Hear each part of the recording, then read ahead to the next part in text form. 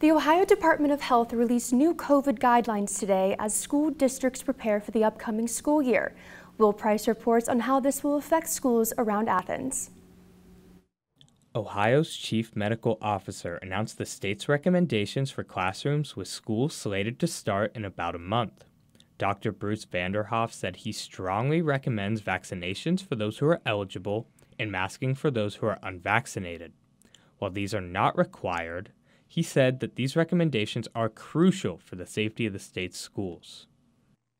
While there are no mandates associated with this guidance, we believe that the recommendations we are issuing are essential to the health of Ohio's youth and the success of the coming school year. The announcement comes as COVID cases have been rising around the state, which is believed to be connected to the Delta variant. Vanderhoff said it's important to keep in mind the effects the virus can have on children.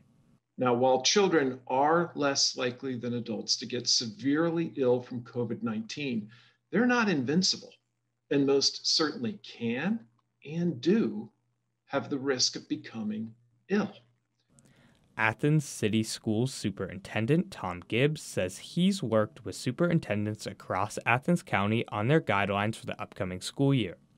They've held meetings with the Athens City County Health Department on their protocols since the onset of the pandemic last year. Just talking through all the guidance that comes out, and then coming up with kind of trying to be as similar as possible in what the protocols are that we implement in the districts in Athens County.